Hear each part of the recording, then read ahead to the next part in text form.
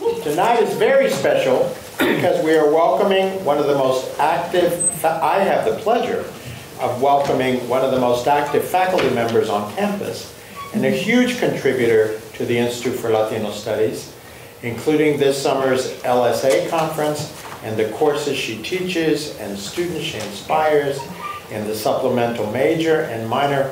But first, let me introduce the person who's going to introduce our main speaker today. Professor Francisco Robles is an assistant professor of English, Latino Studies, and Gender Studies here at Notre Dame.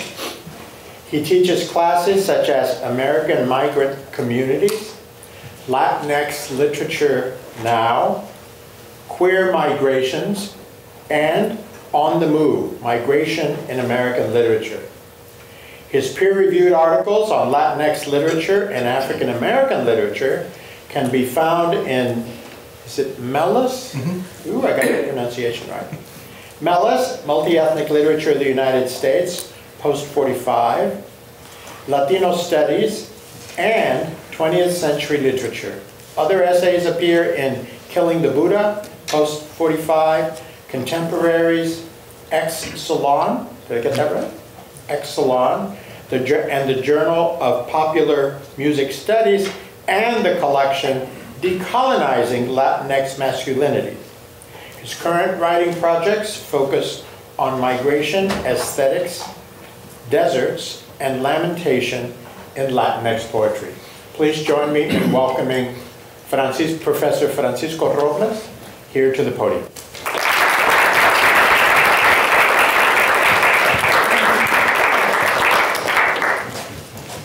Thank you, Luis. Thank you, everyone, for being here.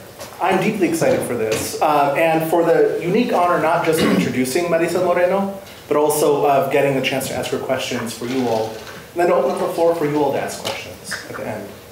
So, Marisel Moreno is a Reverend John A. O'Brien Associate Professor in the Department of Romance Languages and Literatures at the University of Notre Dame.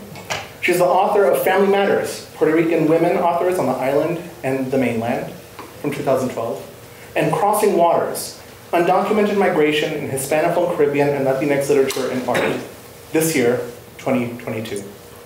She co-created the digital humanities project Listening to Puerto Rico and the exhibit Art at the Service of the People, posters and books from Puerto Rico's Division of Community Education, DIVETCO.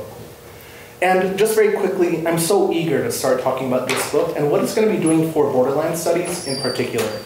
What Marisel offers, for those of you who have read the book, or for those of you who are here for the conversation, is, I think, a brand new look at what borderland studies could be, what it can offer, and actually what it should offer.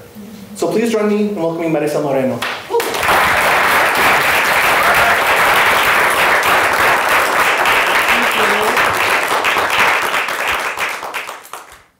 Thank you, everyone, for being here. Thank you to the Institute for Latino Studies, to Luis, Paloma, Maribel, the students who have helped plan the event, IRR, the Initiative on Race and Resilience. Everyone, thank you. And thank you for taking time to be here today. So what I am going to do is basically provide an overview of what I do in the book, and say enough so that you get some idea about it, but not enough so that you're still interested in buying the book. So, okay, so I just want to start with this image, right, from the news regarding a group of people who were rescued.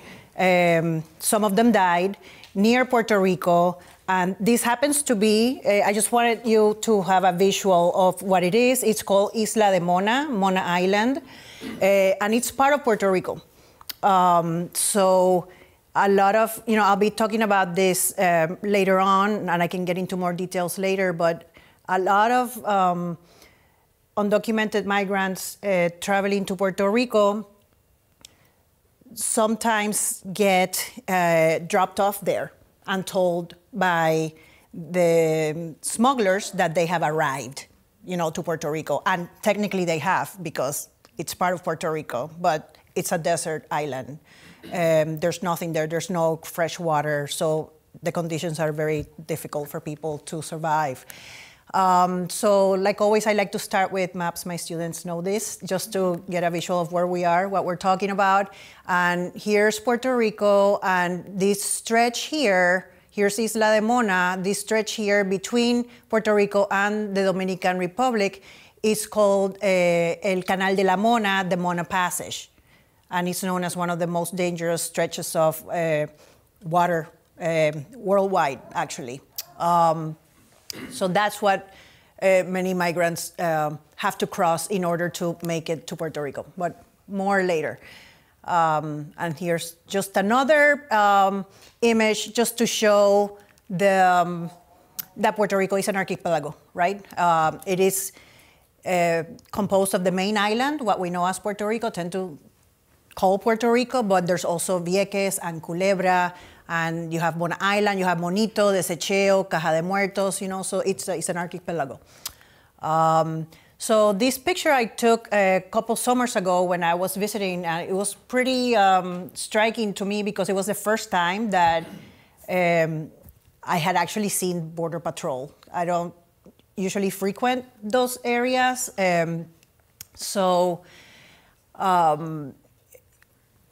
I engaged in some dialogue with the Border Patrol agent, and he explained that, yeah, you know, there had been some activity, so they were on the lookout. And interestingly enough, you know, after a few hours, we were like beach hopping that day. And in another town, at another beach, saw him again. So they were like, wow, they're really looking, right? And that was really impactful because I had not seen that, you know, and again, I had a chance to talk to him for a little bit. But it was usually the same type of rhetoric, you know, about the people coming. And this happened here. The pictures were taken in Isabela and in Aguadilla, okay? So the western and northwestern side of the island, the main island. This happened also, well, May 16 of 2021. This is a tweet that went viral because someone at a beach during the day captured the disembarking of a group of undocumented immigrants believed to be Dominican, but it turned out later the Border Patrol corrected that they were mostly Haitian. And there were a couple of Dominicans with them. But the interesting thing about this, it was really striking. I was in the process of kind of putting some finishing touches on in my book, honestly. So I wrote a little bit about it in the epilogue because it was a really striking moment for me. First of all, to see that process. When you play the video, you see them disembarking and running for their lives, right? But this is something that usually happens at night, you know, in the cover of darkness because people are trying to, you know, not be detected. So the fact that it happened on a Sunday, this was beach day, there were families, you know, tons of families at the beach, and the video was captured. It's pretty unique. So in terms of the goals for my book,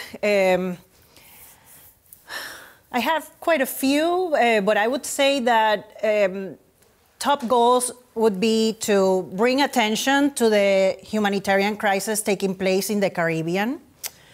I'm talking about the deaths and all the violence that happens as a result of undocumented migration within the Caribbean. I also am interested in showing how literature and art humanize undocumented migrants because the rhetoric tends to be, you know, very dehumanizing. So I specifically am looking at works of art that help reclaim the humanity of the people involved in this type of migration. I'm also interested in centering the Caribbean in discussions of the border and border studies in general, because I think that's really lacking when we talk about the field of border studies. And last but not least, also to center Blackness in discussions of intra-Caribbean migration, because not all, but most of the people who are affected and who attempt to cross tend to be people who are Black or people of color, okay? So those are some of my main goals with the book, and this is just an overview of the chapters. You know, first the introduction, then the first chapter provides more theorization. You know, I talk about what are some of the main concepts that I use in the analysis, and that section ends with a brief history of Dominican migration to Puerto Rico, Haitian migration to the Dominican Republic, Cuban migration too. So that's a very useful part of that chapter for me. Then second chapter, I focus on Puerto Rico and the role that it plays as both border and bridge to the continental United States. Then I move on to the Dominican Republic, and I look at two types of migration in that context. The first one being migration from the Dominican Republic to Puerto Rico, so crossing the Mona Passage, for instance. But the other side is also Haitian migration to the Dominican Republic, undocumented, right? So I talk about that. And then last, well, not last, but chapter 4 is about Cubans, and more specifically about the rafter crisis, the Balsero crisis that happened in 1994. Okay, so again, looking at works of art and literature that have to do with that. And finally, an epilogue. So that's just the basic,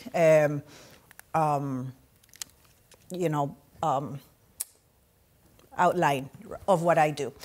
So in terms of what are some of the ideas or phenomena that are impulsing this study for me.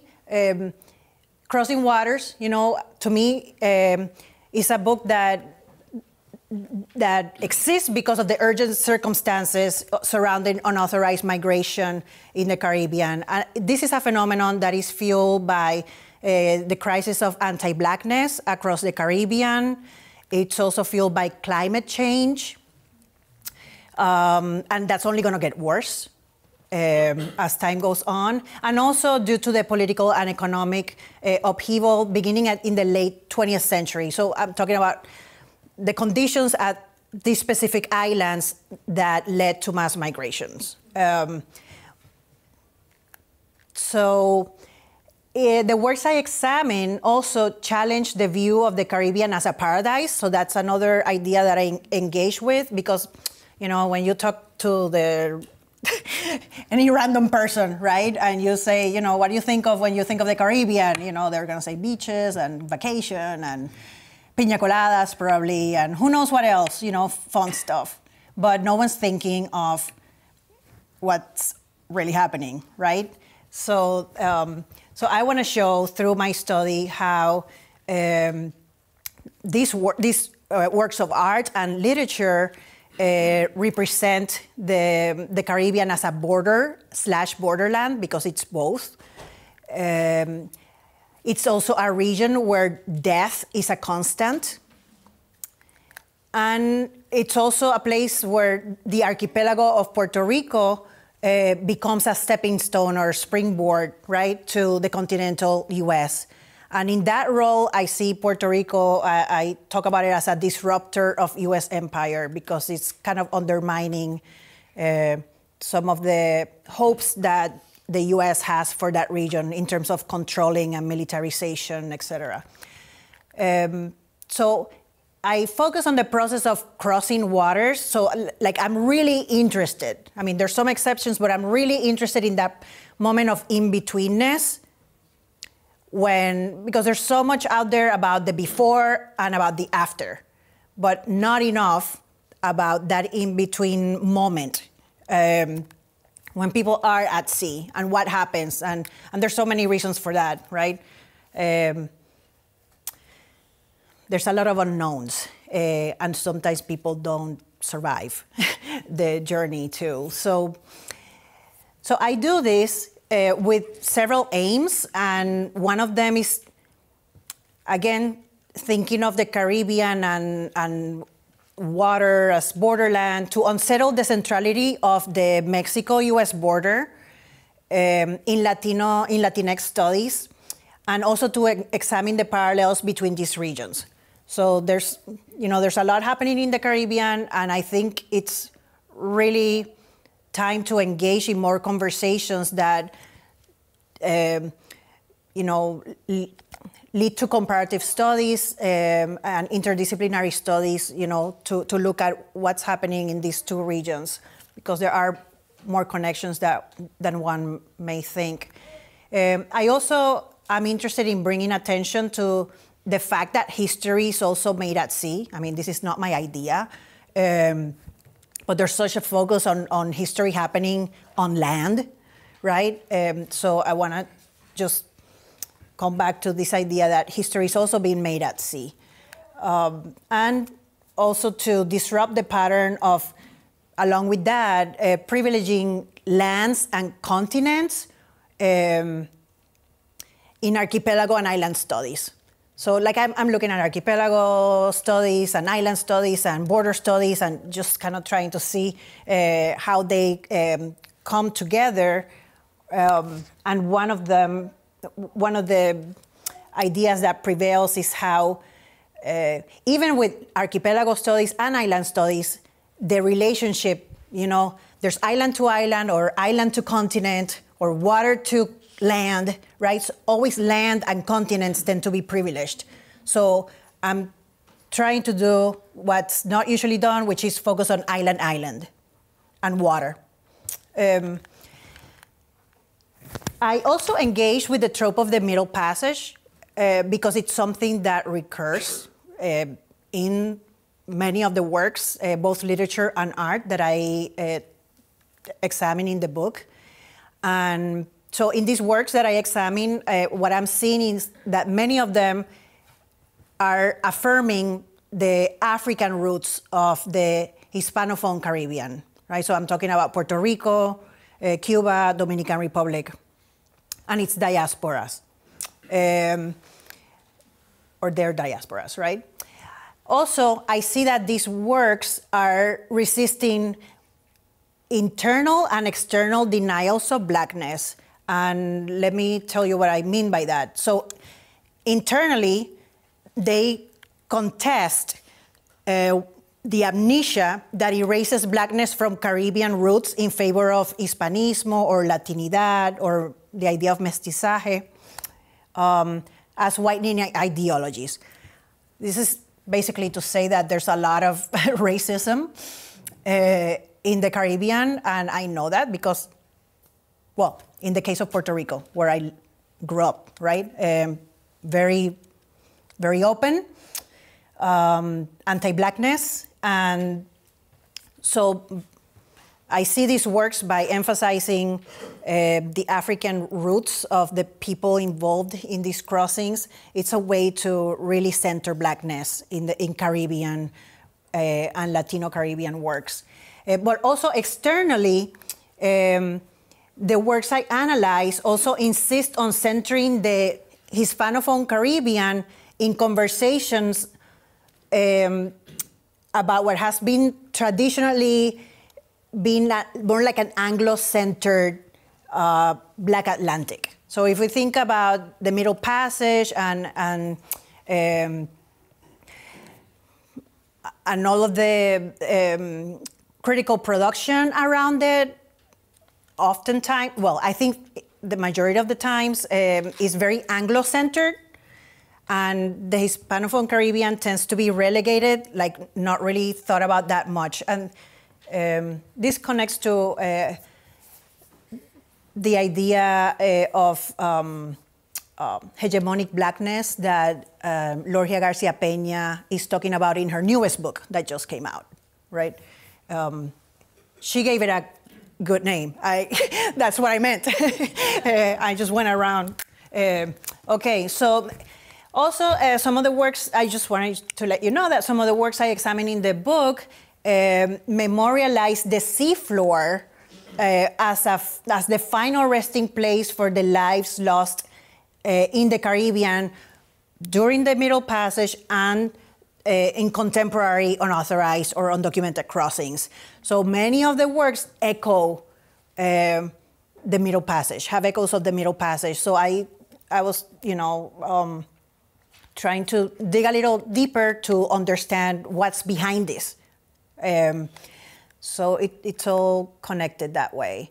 So I'm not gonna go through all of my slides. I don't even know how I'm doing with time. Okay, so I'll talk about Tony Capellan a little bit, but maybe we can look at some of the other slides later.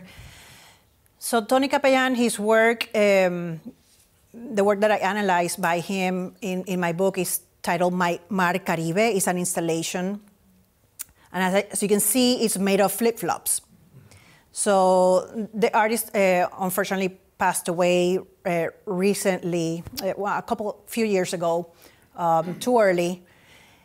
But a lot of his art is based on, like he makes these installations based on objects he picks up along the beaches, or used to pick up along the beaches of Santo Domingo or the banks of the Osama River. So he makes this installation that is made of flip-flops, right? Using selecting them, strategically using, sandals with different, hues of blue and green to really evoke the beauty, the colors, right, of the Caribbean Sea.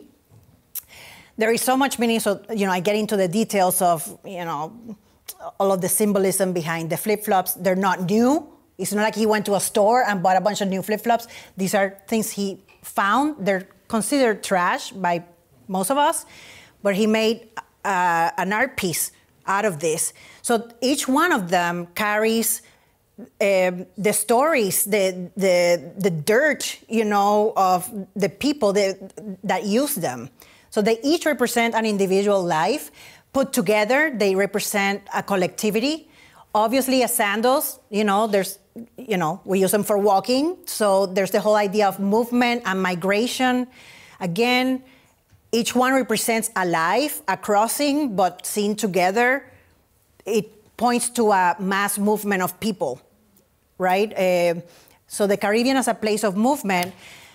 So, I never saw this in person.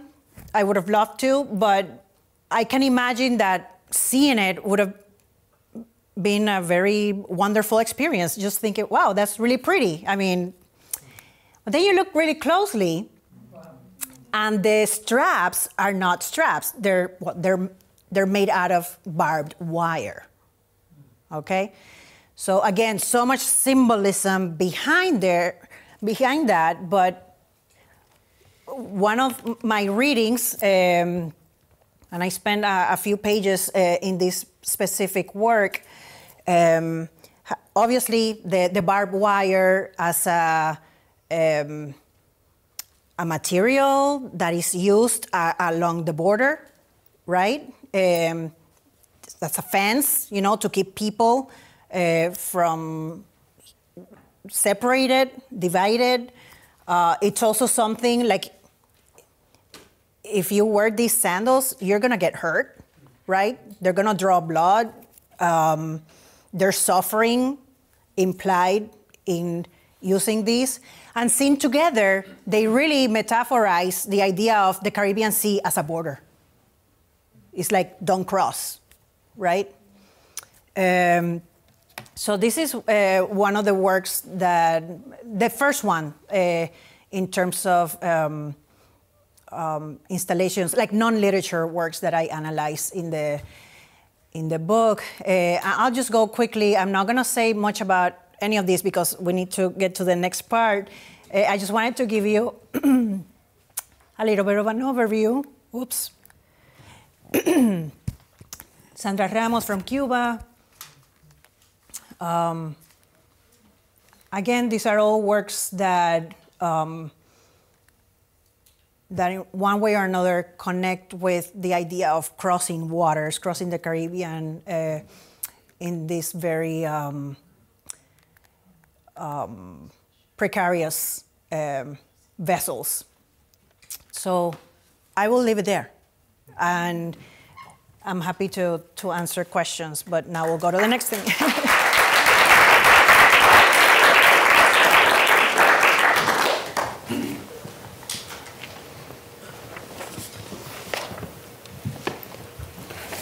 So I'm very excited for this part. I did send these questions to Marisel beforehand, so they're good ones, according to her. They are good, yes. So the first question is, how did you become interested in this topic? Okay, so there's two answers to that. The first answer is that I just remember, I think I've shared this with my students. I remember growing up in Puerto Rico, being a little girl, and seeing the headlines constantly, of so many drowned people crossing, or Dominican, so many, rescued or intercepted, whatever. Like, it was always in the news, right? So you grow up seeing that on the front page of the newspaper, and it really, has an impact. So as a child, I just remember just being really surprised that this was happening, extremely confused. I couldn't understand. Because, I thought it was scary. I still do. The whole idea behind it. So that was part of it, right? So fast forward to grad school and Latino studies and all of that. And I start reading, so much in grad school about the border and border theory and border studies. And everything is about the Mexico-U.S. border. Everything. And so, again, I'm starting to... So it just kind of... It's there, and it's kind of bugging me. Like, why is no one talking about the people who are crossing the Caribbean in makeshift vessels, and dying, too, or being intercepted, etc.? And one thing led to another. Even as I was working on my first book, the first piece I published around this topic was an essay in Spanish about Mayra Santos Febres' poetry collection titled Boat People, which was the first word, and I decided to write about it because it struck me. I read that poetry collection, and it was the first time that I was seeing in Puerto Rican literature someone treating the subject of undocumented migration with such dignity and compassion. It's not like the topic was not present in Puerto Rican letters before that, but it was dealt more with humor, okay?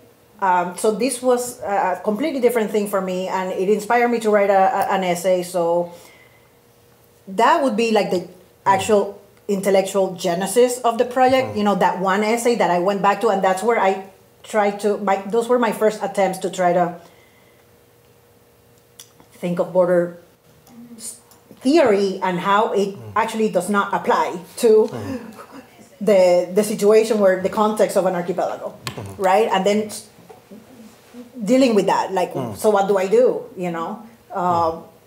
Anyway, so that goes back. Yeah. Well, now that I'm on camera, I can say this. For those of you who are not familiar, Mayra Santos Febres is probably one of the greatest living authors. Rarely read in the U.S., but one of the best writers alive. It's on camera now. So the next question I have is that you state that part of your book's ambition is expanding border studies via the Hispanophone Caribbean. So you touched on that a little bit just now, but could you explain why it's so important to talk about the Caribbean in border studies, and in particular, the Hispanophone Caribbean? Yeah. Okay, thank you for that. Well, border studies is an established discipline. It's been around for decades. That's your area too.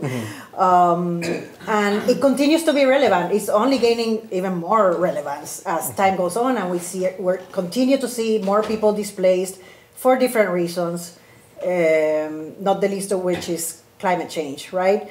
So again, I talked about the focus, and this is no discovery. Everyone knows that the focus of border studies is really the Mexico-U.S. border, which is a land border. I mean, the river's there in some parts, but overall.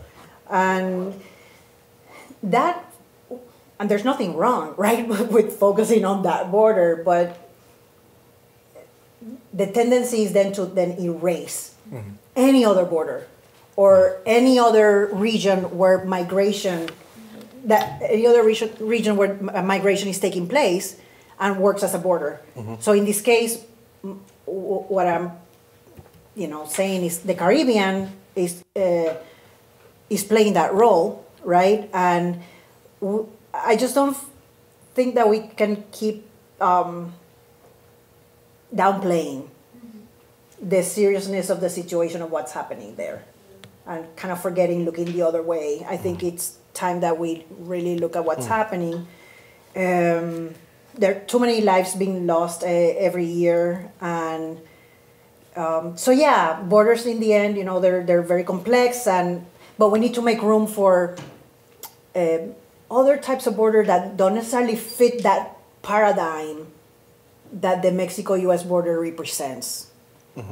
And it's just going to enrich Latino studies more and all the fields that are connected, right? When we start drawing more connections and doing that kind of work. So hopefully this will inspire some people to take that on, from different disciplines.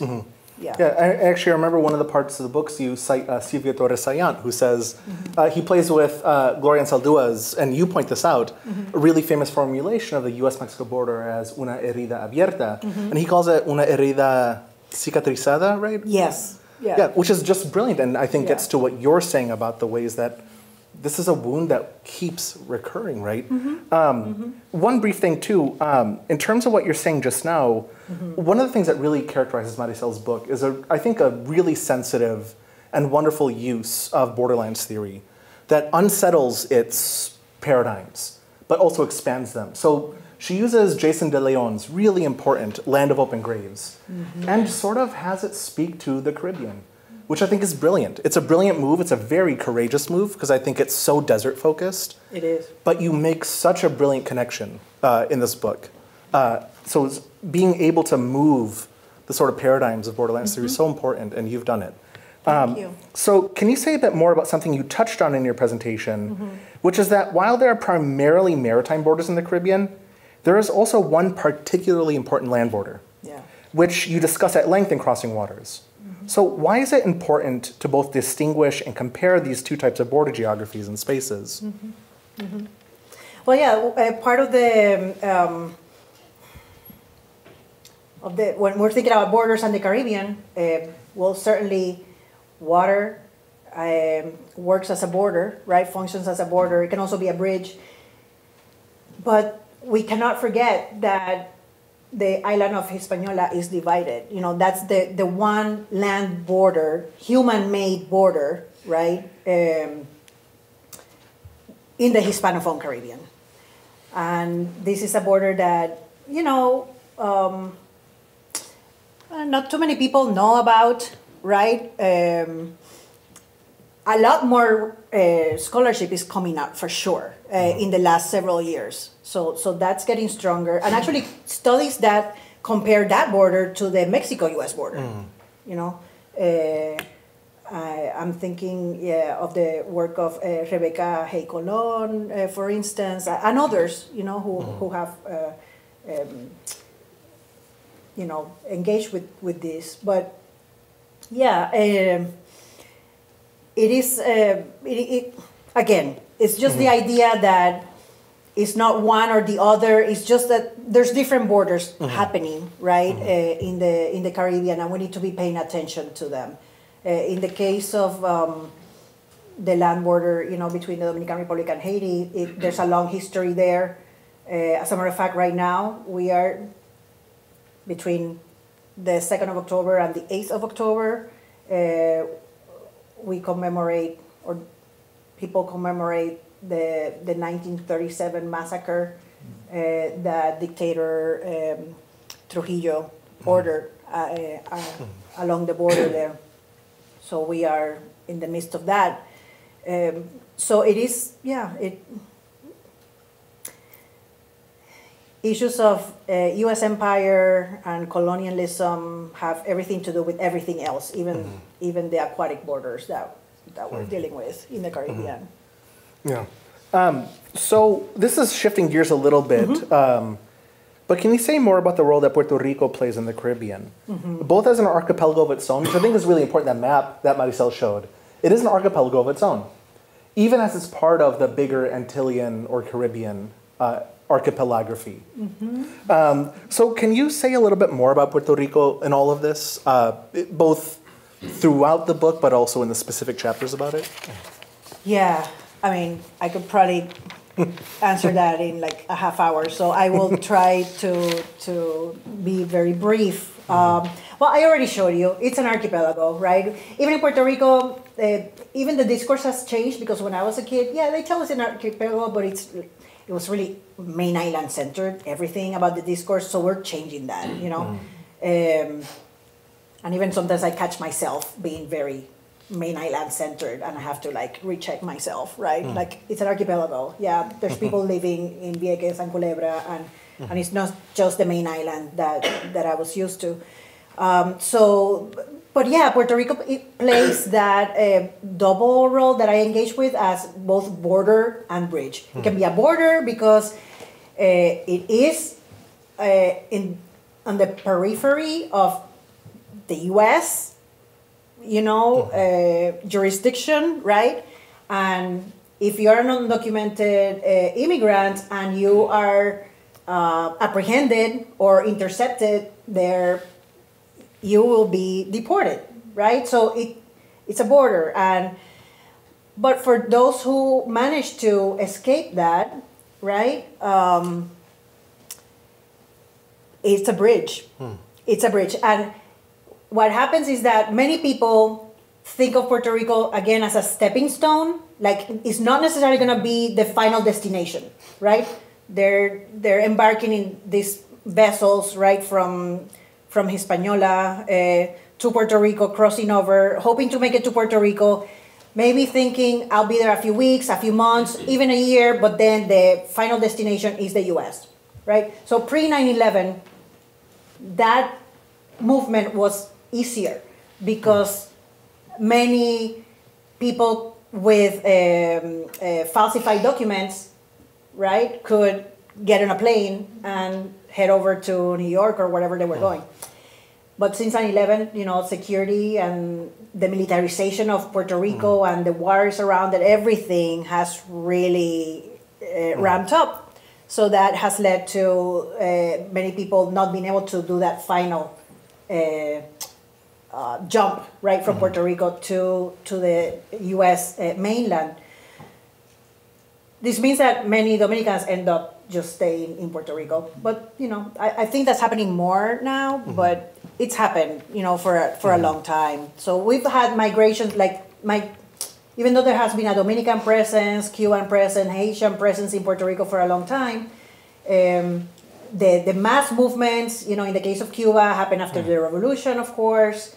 In the case of the Dominican Republic, after the 1965 Dominican Revolution, and second invasion of the U.S. To the Dominican Republic, and in the case of Haiti, during the Duvalier's dictatorships, especially in the 70s and 80s. So that's when that undocumented migration ramped up, because it was really difficult for people in all of those places to actually have access to the documents or the permission. Some were escaping dictatorships. So it was very complicated. And they saw Puerto Rico as also the fact that Puerto Rico is a U.S. territory symbolically makes it is perceived, as part of the U.S., right? So it's a way like you can somewhat achieve the American dream in Puerto Rico. Like, there's that mentality, although it's very difficult regardless. So yeah, Puerto Rico plays that double role, border and bridge. It can go either way, and no one really knows how it's going to end up. Yeah. So all of those shifts and changes you've just described bring to mind a key phrase that appears throughout Crossing Waters, which is revised cartographies. Can you expand on this idea for our audience, especially in terms of agency as well as the examples visual and literary that you bring into the book. Okay. Thank you for that. So this idea of revised cartographies is not mine. It's I'm quoting here Elizabeth de Lougray, and she talks about these revised cartographies when she's talking about islands and archipelagos and how they tend to be conceived of or seen by empires, whether it was the Spanish Empire or the English Empire or US, you know. There's this perception of islands and archipelagos as isolated, remote, without any history, right? Like blank spaces, etc. And that really aligns with the agenda of archipelagos and islands are easy to conquer and colonize, you know, because they simply are. Okay, so that's the perception, right? So Elizabeth de Lougray talks about, and others talk about these movements between islands and the currents between islands and what's happening. And I kind of take that idea to talk about through those movements, because for the purposes of, let's say, the US, which wants to control the region and has militarized the region, it's more useful to the US to think of the region as balkanized, like divided, right? Like islands don't have anything to do with each other. And policy develops, you know, that way. And I'm thinking right now of the invasion of the US to Haiti and the Dominican Republic around the same time period, and policies instituted at the same time, and the separation that created between those nations. So thinking of that, and then how undocumented migration, if the goal of the US, for instance, again, it could be other empires, is to keep them separate and more easily conquerable, the movement among them of people disturbs that.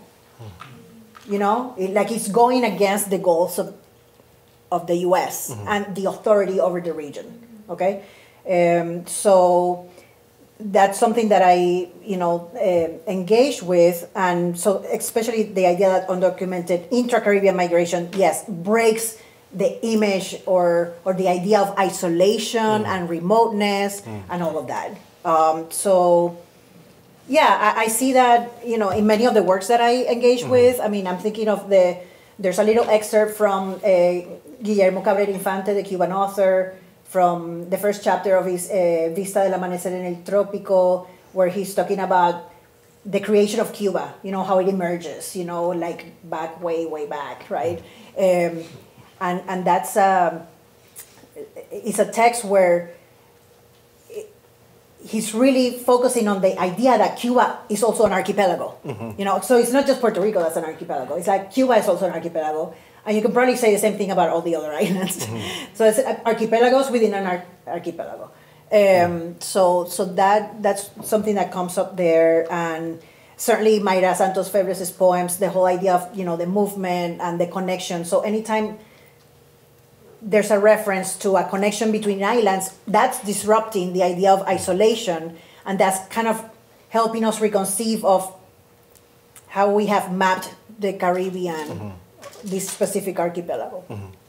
Anyway, I don't know if I made much sense, but I tried. And I think one of the things this is a brief aside, but one of the things that I think you're really touching on over and over again is how this really is shifting these studies.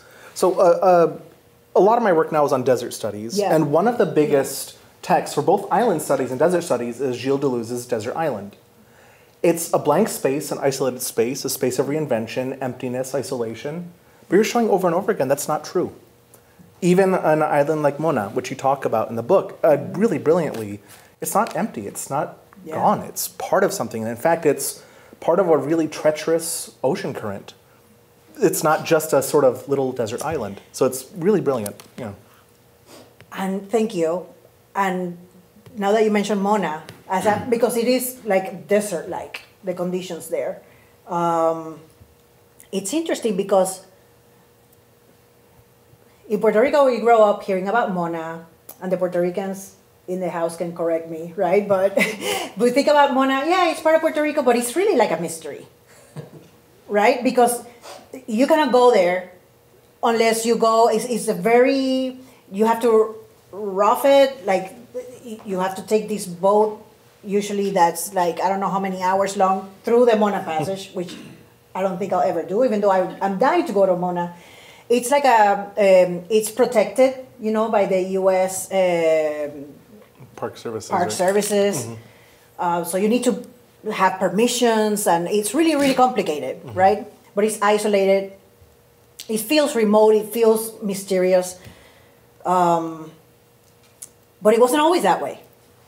It wasn't always that way. You know, during pre-Columbian times, the indigenous peoples of the Caribbean, I mean, they lived there, you know, that they were going from island to island all the time. It was constant movement between these places.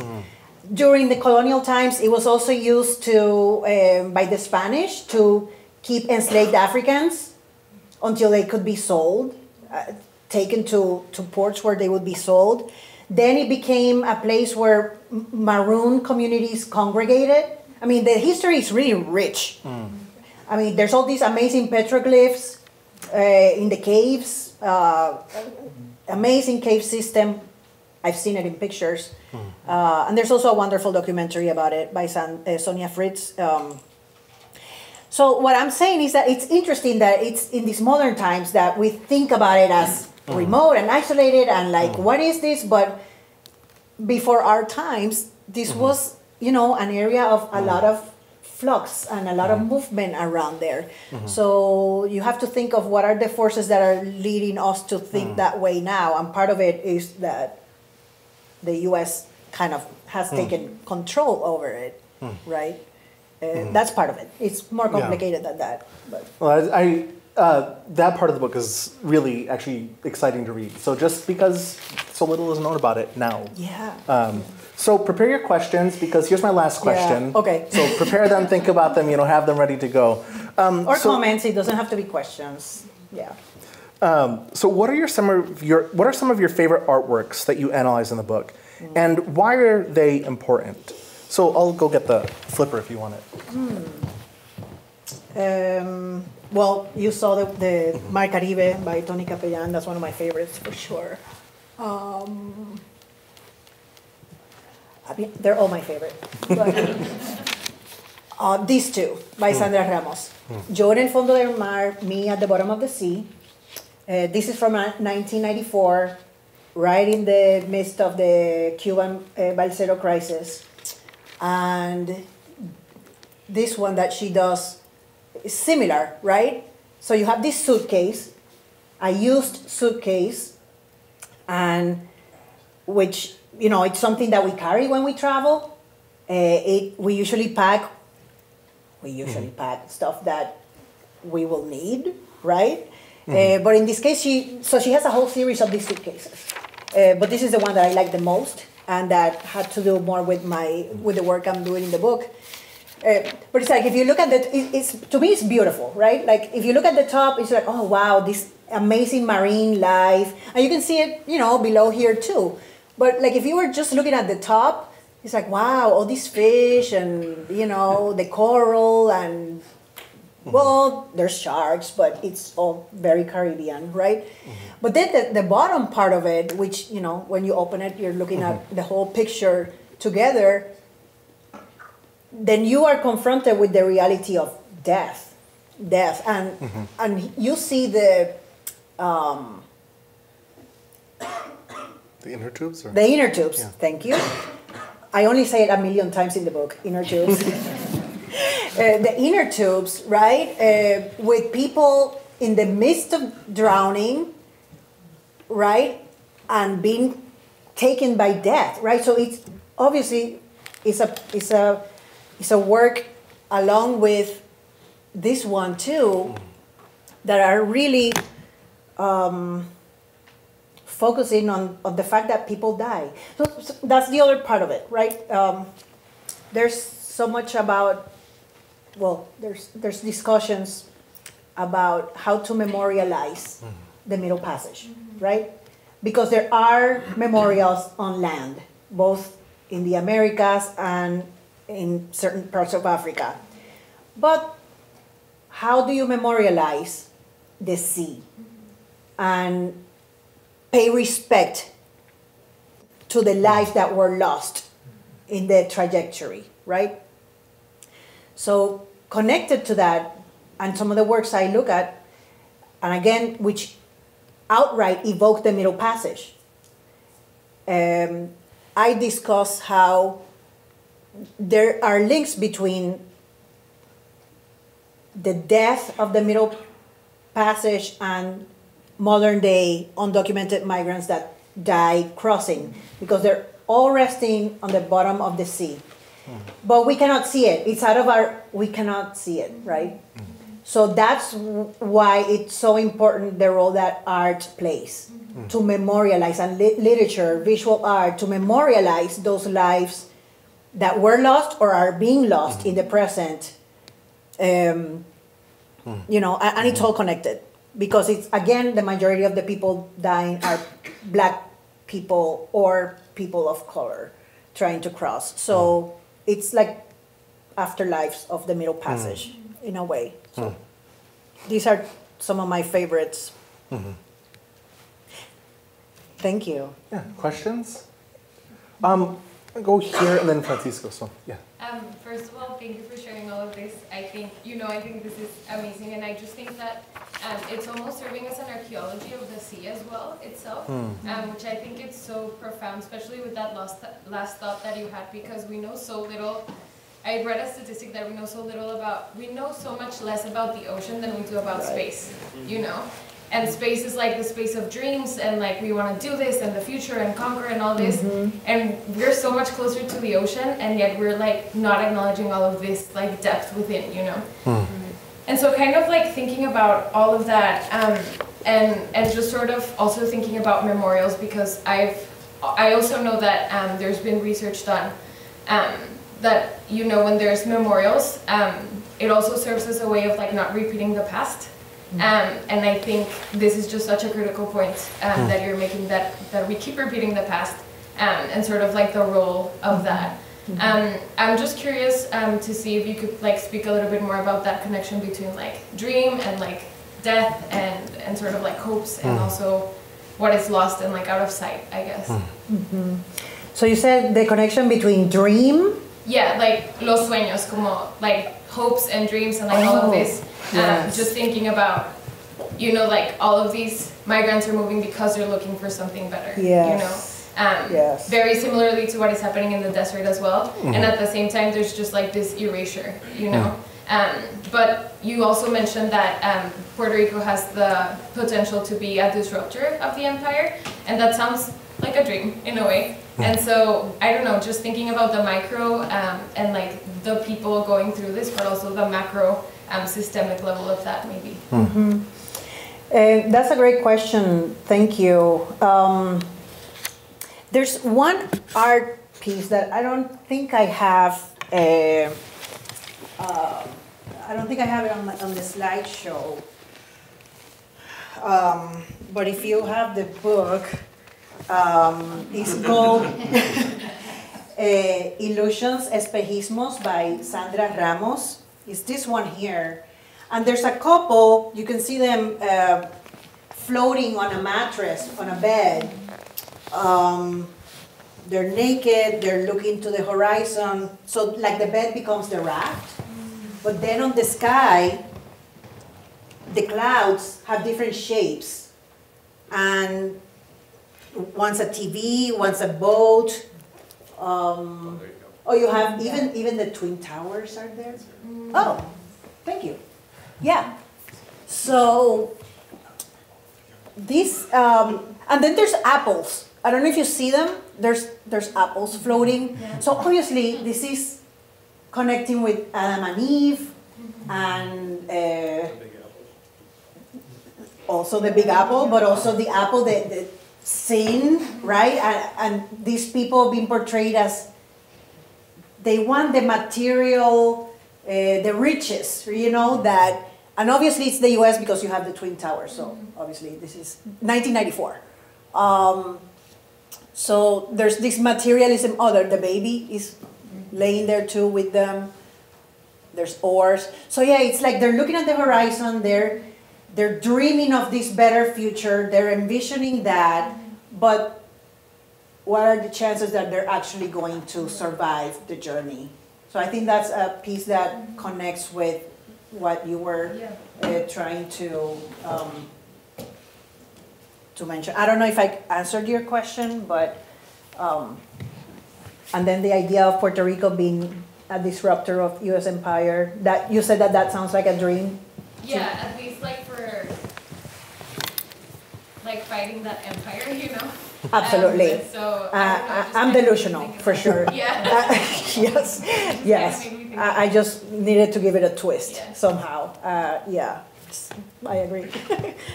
Marisel, pivoting back to this idea of you asking us to reconceptualize the idea of borderlands, could you share with us how you situate the work of someone like Fred Arroyo, who grew up in Michigan with that idea of borderlands? Oh, that's interesting. Yeah, Fred Arroyo is a Puerto Rican author who grew up here in the area, in Niles, you know, so next door. And it is interesting. I remember an interview he has talked about where another author told him that after reading his work, they would have never, like they thought this was a Mexican-American author writing his work, because his experience is like farm working, you know, was one of the main ways that he survived, right? Or the characters, you know, in the work. So there's that whole idea of, he does play around with borders, you know, because he talks about the border between Michigan and Indiana. And so it's like, yeah, of course, you know, when we think about borders, it's obviously not just the physical, well, they can be physical, natural, but usually more often they are human-made, right? But there's so many borders, right? And so much has been written about this. He does not engage much with water or the sea, so, but I don't know, it's, yeah, you're giving me something to think about for sure. Thank you for that. Yeah. Yes. Go ahead. Yes. Sorry. Okay, I just had a question for you. So since writing the book, how has your perspective on like the in-betweenness changed from beginning to end? That's a good question.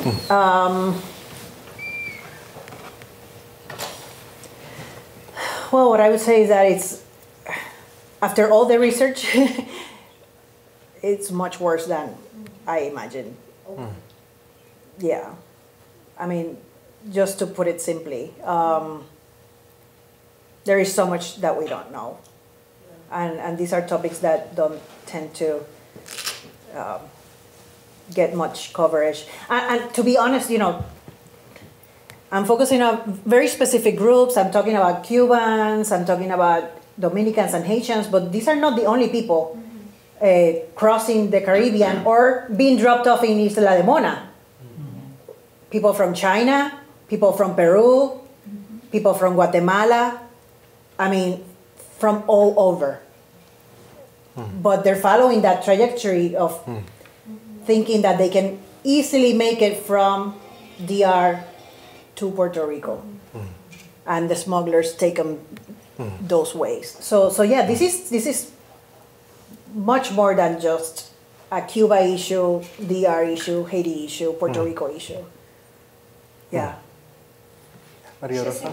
I love the book, it's so great.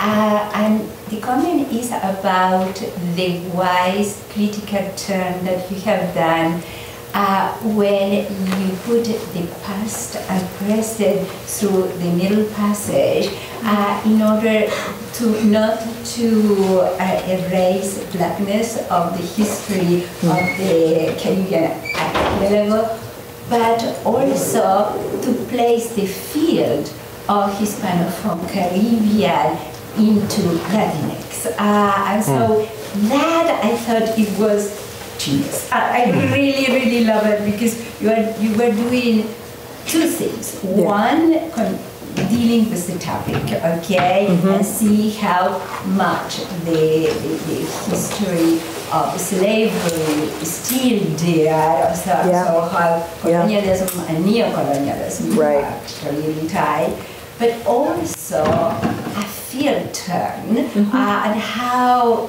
the dialogues, right? How the Hispanophone and the Anglophone Latinx are in dialogue, and so that's why I thought that was great. When I read that part, I thought, oh wow, this is it's very, very good. Thank you, thank you. Yeah, I appreciate that. Yeah, I think overall we need to be talking more about what's happening in the Hispanophone Caribbean, and so hopefully this will inspire some more conversations. There's a lot more work that needs to be done. But it's not going to be done by me, probably. I mean, I'll still be doing some of this, but yeah. We have time for one more question. Okay. And the other country had to be with desert, but maybe for Francisco. It's like I was thinking so many times, places that are not desert, I imagine as desert. Like Patagonia, no, they talk, and desierto. Desierto was not a desert. But something that a friend and colleague of mine has done is talking about desert makers, how you make a desert. And that connected with what Marisel was saying about Isla Mona. It was not a desert. I mean, it had a history. But how new groups have to make deserts in order to read the place again. And so that's when I was listening to both of you, I was thinking about that, the making of the desert. That's one of the things I love about the book too, and also just thinking about the way that marooned in the English language means left, isolated. But I think what you're saying is that actually maroonage or maronaje is not this. In fact, there's a deep history. So going back to that sort of palimpsestic idea or the currents of the ocean, it is one of the brilliant turns, you're right, that this book makes in sort of insisting that we need to see these as layered or as in cross currents, not as in isolation. Sorry, I'm adding my comment to yours, Maria Rosa, because it's a really, it's a brilliant book. Thank you. Yeah. Thank you. Yeah.